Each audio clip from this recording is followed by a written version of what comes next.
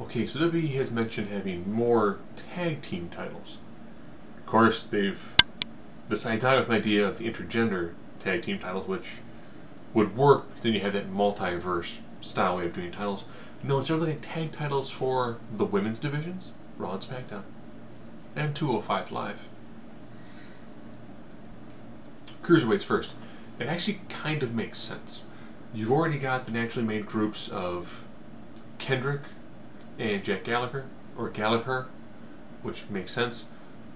Hideo Itami and Akira Tozawa might have broken up, so you still kept the one group. Lucha House Party as your second group. Okay. They need to pair up more people if they want to do a tag division. If they keep Akira Tozawa and Hideo Itami, it's still 3 groups. If they were to make some additional pairings, it would kind of make sense. But as of right now, just having 3 people, 3 teams, kind of, does not make sense to make a tag belt there. If they do another tournament where they bring in people from other sides, they bring in some of the UK guys who are under 205, I could maybe see it. If it would be something where the Undisputed Era gets a shot at them, or British Strong gets a shot at them, maybe. I think if they open it up, I could see 205 making it work, but with their current roster, it would be on the tough side. So going to SmackDown. Nice thing about SmackDown is they're already doing tag matches, which makes this a lot easier to go through. I mean, just looking through their roster quickly. Asuka and Becky Lynch currently work together as a team. Charlotte works them every now and then. You have the Iconics, Peyton Royce and Billie Kay. You've got Absolution. I think they got both Bellas. Okay, they show Nikki still being on Team Blue, but Nikki and Brie. So then you've got Absolution, Asuka and Becky, the Iconics, and the Bellas. 4 groups. One of them probably not going to be around for a long time, but I'll be kind of honest. If you were to do the Iconics versus the Bellas, that's an interesting matchup. I'd also like to do Bellas versus Asuka and Becky, because I do think there's some money to be made in having Nikki Bella take on Asuka. Then there again, you've got effectively 3 teams, maybe 4 teams. It'd be hard to do a lot with that from a tag division standpoint.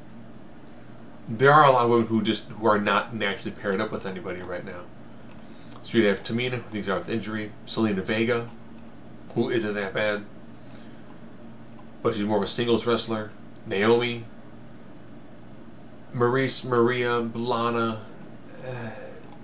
Charlotte, Carmella. So there's enough people there that you could probably make an additional team. And it could work well enough if you want to keep at least a 4-team rotation. So I could kind of see that working on the SmackDown brand.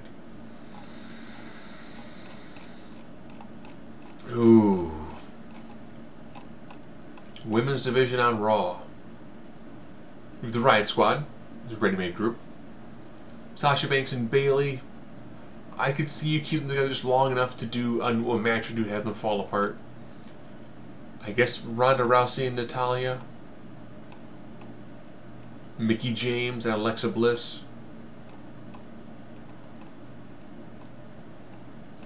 Ember Moon's by herself. Dana Brooks by herself. Alicia Fox by herself. So you'd have Banks and Bayley for at least a little bit. The Riot Squad.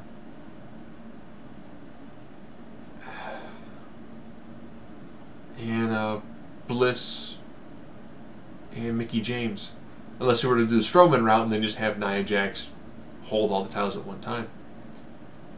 Again, it'd be rough to get that to work. I think if you have at least 4 teams, you can kind of have a rotation going on.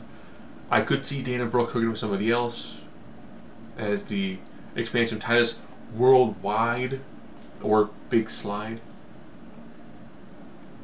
I can see the pairing with somebody else to try to make it kind of work, but